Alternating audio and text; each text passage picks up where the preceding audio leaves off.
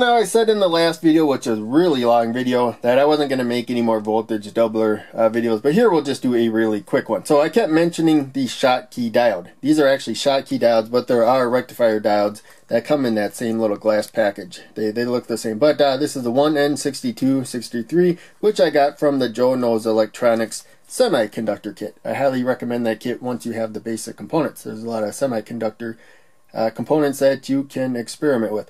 So in any case, this is the rectifier diode symbol. The Schottky diodes are basically rectifier diodes, except they have a lower forward voltage than the silicon rectifier diodes.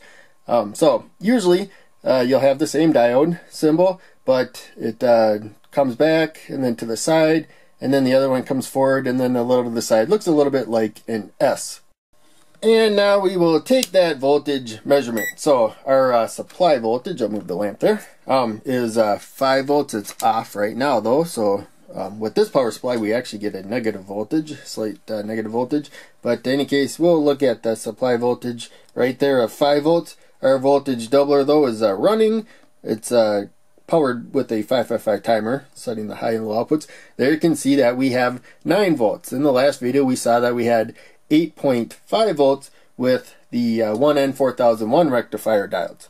And for those who didn't see my earlier videos or whatnot, where we experimented with the silicon rectifier diodes here, 1N4001, we got 5 volts at the supply, and now with the doubling circuit using them, we only have 8.5 volts coming out. So, as I said before, these 1N4001s are in all kinds of kits. If you get a basic component kit, probably has the 1N4001 in it, whereas the 1N6263 I had to get from the Joe Knows Electronics semiconductor kit.